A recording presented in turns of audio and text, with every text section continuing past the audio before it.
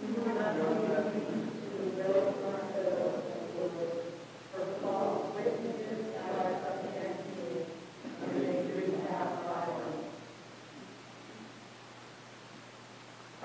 morning, everyone. Please remember in your prayers this morning Stanley W. Johnson. In the name of the Father, and of the Son, and of the Holy Spirit. Amen. The Lord be with you. Brothers and sisters, let us acknowledge our sins and so prepare ourselves to celebrate the sacred mysteries. You were sent to heal the contrite of heart. Lord, have mercy. You came to call sinners. Christ, have mercy. You are seated at the right hand of the Father to intercede for us. Lord, have mercy. May Almighty God have mercy on us, forgive us our sins, and bring us to everlasting life. Amen. Let us pray. Almighty, ever-living God, grant us so to celebrate the mysteries of the Lord's Passion that we may merit to receive your pardon. Through our Lord Jesus Christ, your Son, who lives and reigns with you in the unity of the Holy Spirit, God, forever and ever.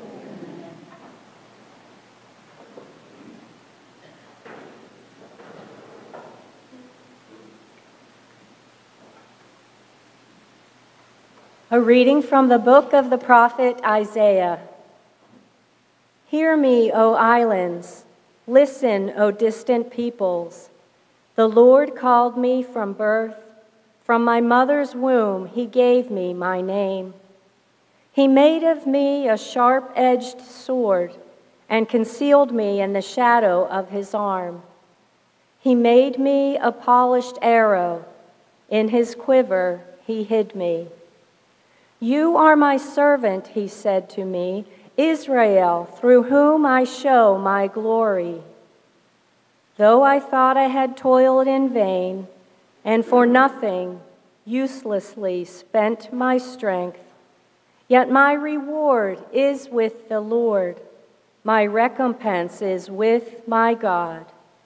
For now the Lord has spoken, who formed me as his servant from the womb, that Jacob may be brought back to him, and Israel gathered to him.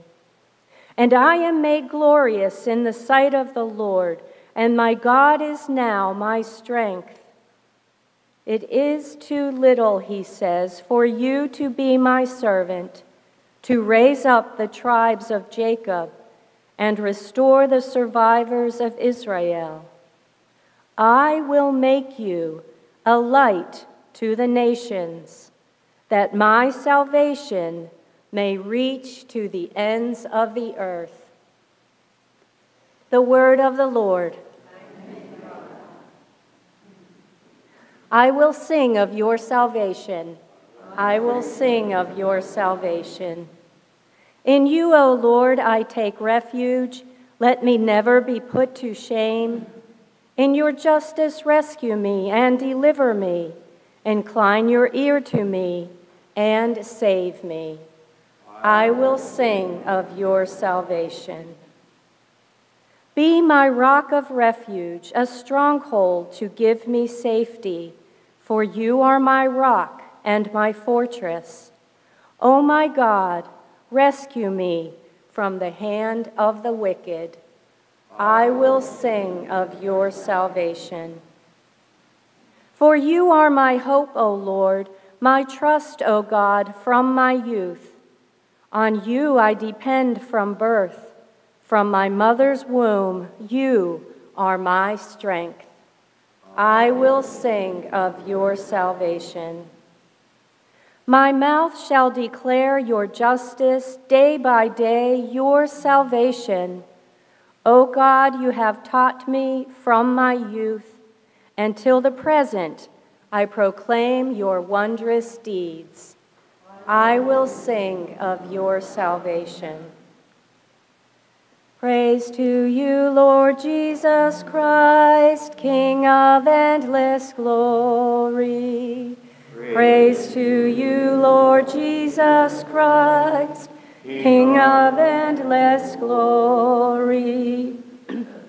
Hail to you, our King, obedient to the Father. You were led to your crucifixion like a gentle lamb to the slaughter. Praise to you, Lord Jesus Christ, King of endless glory. The Lord be with you. A reading from the Holy Gospel according to John. Reclining at table with his disciples, Jesus was deeply troubled and testified, "Amen, amen, I say to you, one of you will betray me." The disciples looked at one another, at a loss as to whom he meant. One of his disciples, the one whom Jesus loved, was reclining at Jesus' side. So Simon Peter nodded to him to find out whom he meant. He leaned back against Jesus' chest and said to him, "Master, who is it?" Jesus answered, "It is the one to whom I hand the morsel after I have dipped it." So he dipped the morsel and took it and handed it to Judas, son of Simon the Iscariot. After Judas took the morsel, Satan entered him. So Jesus said to him, What you are going to do, do quickly." Now none of those reclining at table realized why he said this to him. Some thought that since Judas kept the money bag, Jesus had told him, "Buy what we need for the feast," or to give something to the poor. So Judas took the morsel and left at once, and it was night. When he had left, Jesus said, "Now is the Son of Man glorified, and God is glorified in him. If God is glorified in him, God will also glorify him in himself, and he will glorify him at once. My children, I will be with you only a little while longer. You will look for me, and as I told the Jews, where I go, you cannot come. So now I say it to you." Simon Peter said to him, "Master, where are you going?" Jesus answered him, "Where I am going, you cannot follow me now, though you will follow later." Peter said to him, "Master, why can I not follow you now? I will lay down my life for you." Jesus answered, "Will you lay down your life for me? Amen, amen, I say to you, the cock will not crow before you deny me 3 times. The Gospel of the Lord. Praise to you, Lord Jesus Christ.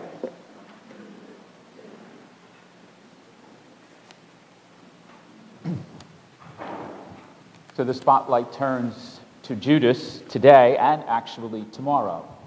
Today we hear John's account. Tomorrow it's Matthew's, each telling the story. Part of it's the same in both, but then Matthew includes something that wasn't included in John. So when you put the two together, you get the whole picture of what it is that's going on.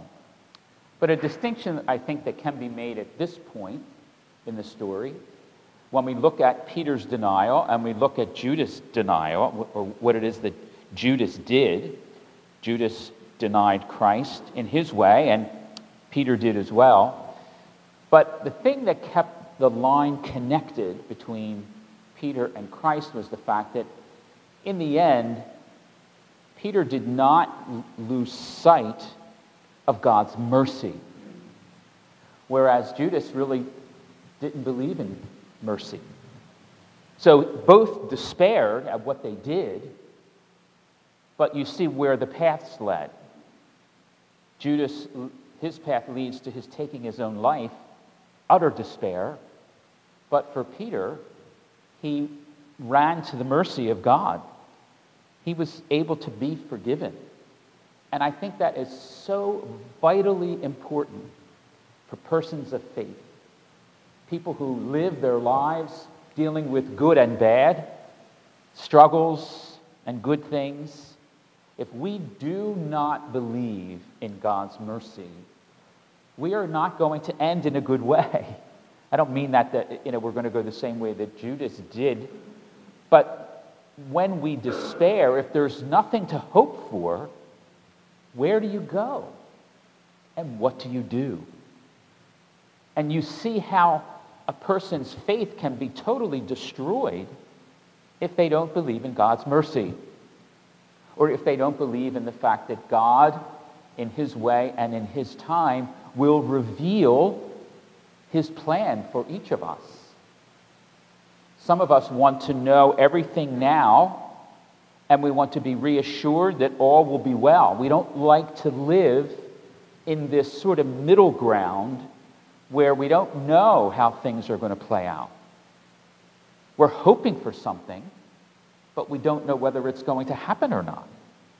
Some people handle that better than others. Most of us want all the questions answered now so that we have no surprises. And yet a life of faith is nothing but surprises. You see the difference?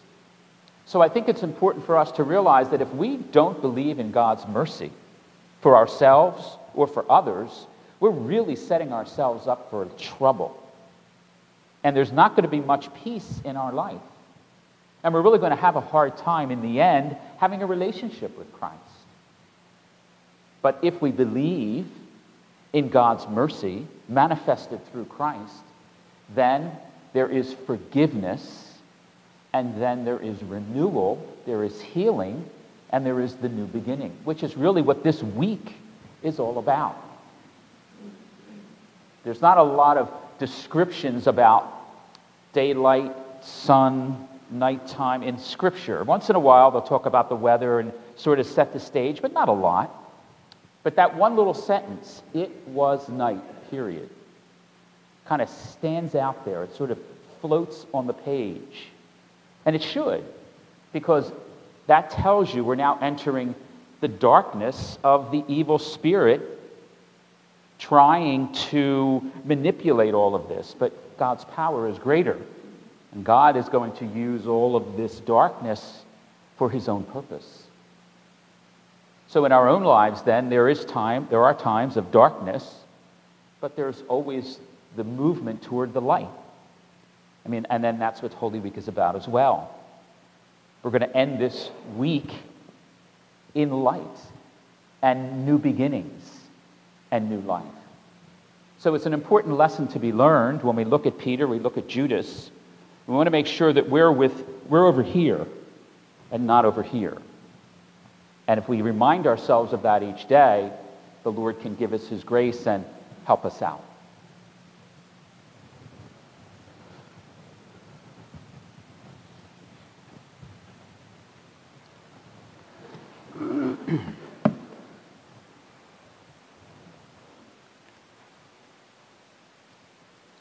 We bring to the Lord our prayers and petitions.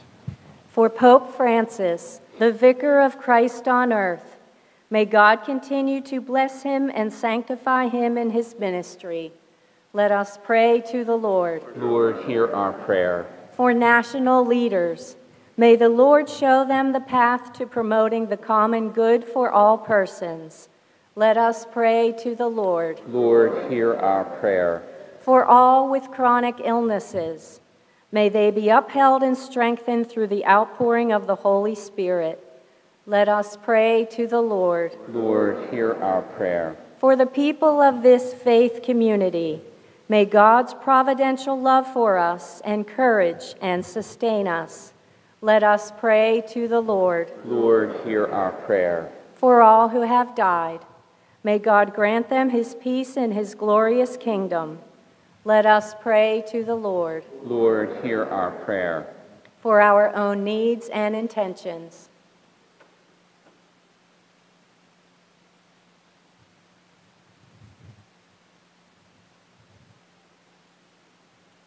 Let us pray to the Lord. Lord, hear our prayer. Loving God, we bring to you our prayers, entrusting them to your holy will, through Christ our Lord. Amen.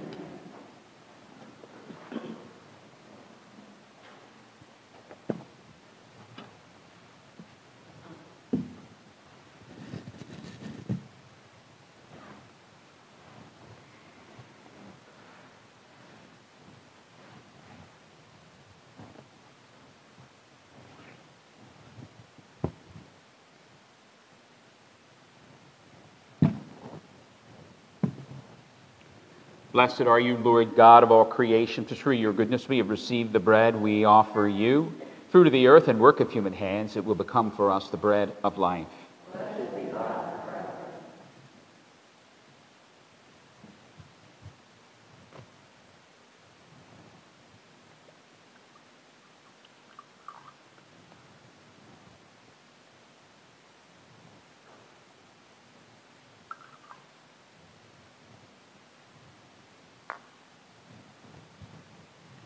Blessed are you, Lord God of all creation, for through your goodness we have received the wine we offer you, fruit of the vine and work of human hands, that will become our spiritual drink.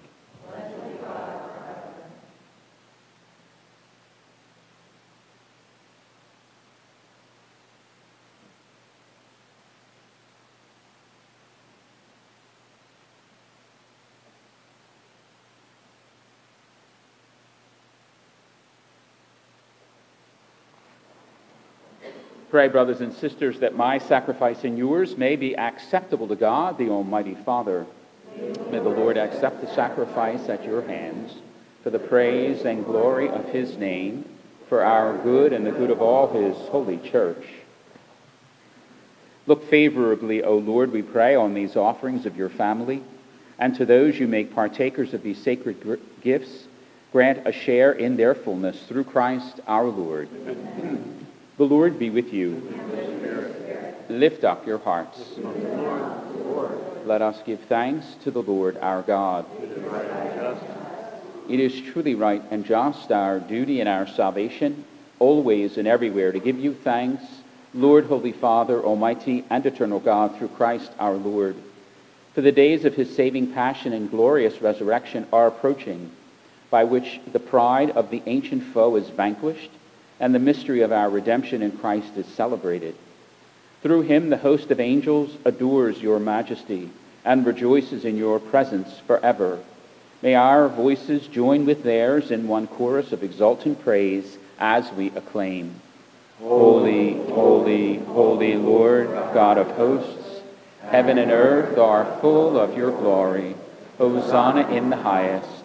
Blessed is he who comes in the name of the Lord. Hosanna in the highest. You are indeed holy, O Lord, the fount of all holiness.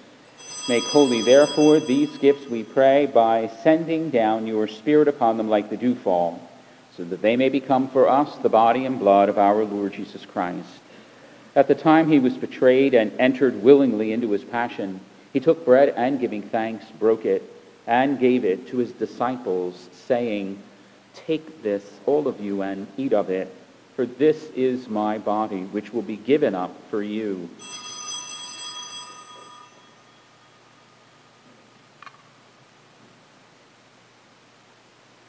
In a similar way, when supper was ended, he took the chalice, and once more giving thanks, he gave it to his disciples, saying, "Take this, all of you, and drink from it, for this is the chalice of my blood, the blood of the new and eternal covenant, which will be poured out for you and for many for the forgiveness of sins. Do this in memory of me."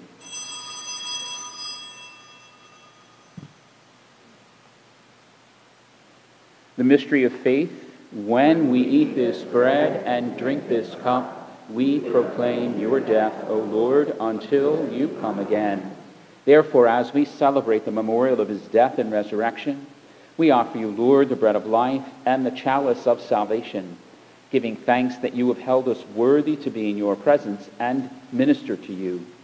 Humbly we pray that, partaking of the body and blood of Christ, we may be gathered into one by the Holy Spirit. Remember, Lord, your church spread throughout the world, and bring her to the fullness of charity, together with Francis, our Pope, Nelson, our bishop, and his assistant bishops, and all the clergy. Remember also our brothers and sisters who have fallen asleep in the hope of the resurrection, and all who have died in your mercy. Welcome them into the light of your face. Have mercy on us all, we pray, that with the Blessed Virgin Mary, Mother of God, Blessed Joseph, her spouse, with the blessed apostles, and all the saints who have pleased you throughout the ages, we may merit to be co-heirs to eternal life, and may praise and glorify you through your Son, Jesus Christ. Through him and with him and in him, O God, Almighty Father, in the unity of the Holy Spirit, all glory and honor is yours forever and ever. At the Savior's command and formed by divine teaching, we dare to say, Our Father, who art in heaven, hallowed be thy name. Thy kingdom come, thy will be done, on earth as it is in heaven. Give us this day our daily bread, and forgive us our trespasses, as we forgive those who trespass against us. And lead us not into temptation, but deliver us from evil. Deliver us, Lord, we pray, from every evil. Graciously grant peace in our days, that by the help of your mercy we may be always free from sin and safe from all distress, as we await the blessed hope and the coming of our Savior Jesus Christ. For the kingdom, the power, and the glory are yours now and forever. Lord Jesus Christ, who said to your apostles, "Peace I leave you, my peace I give you," look not on our sins, but on the faith of your church, and graciously grant her peace and unity in accordance with your will, who live and reign forever and ever. Amen. The peace of the Lord be with you always. Let us offer each other the sign of peace.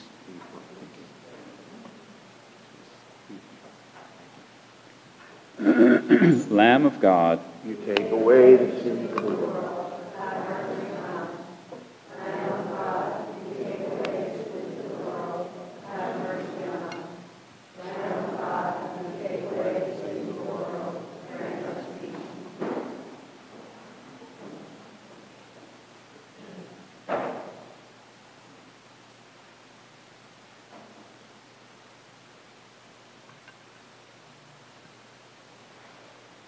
behold the Lamb of God, behold him who takes away the sins of the world. Blessed are those called to the supper of the Lamb. Lord, I am not worthy that you should enter under my roof, but only say the word, and my soul shall be healed.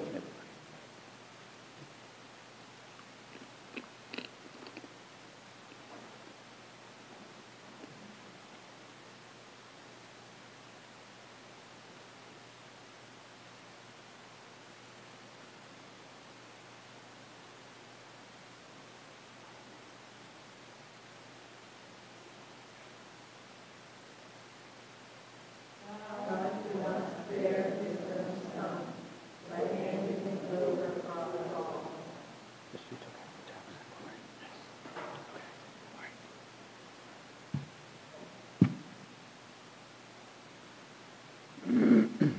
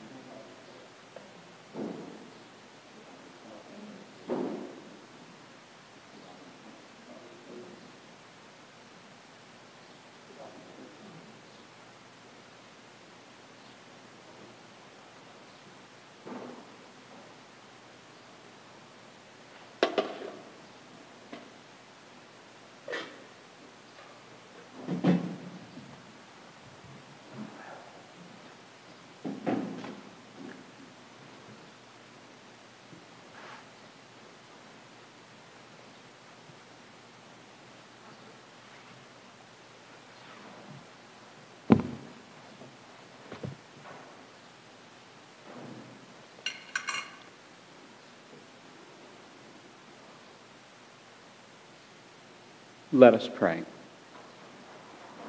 Nourished by your saving gifts, we beseech your mercy, Lord, that by this same sacrament with which you have fed us in the present age, you may make us partakers of life eternal through Christ our Lord. Amen. Just one announcement, or just a reminder that our penance service is this evening at 7 o'clock. So if you haven't been to confession yet, it's important that you get to confession sometime between now and the celebration of Easter. The Lord be with you. Bow down for the blessing. May your mercy, O God, cleanse the people that are subject to you from all seduction of former ways, and make them capable of new holiness through Christ our Lord. May Almighty God bless you, the Father and the Son and the Holy Spirit. Amen. Go forth, the Mass is ended. Have a good day, everyone.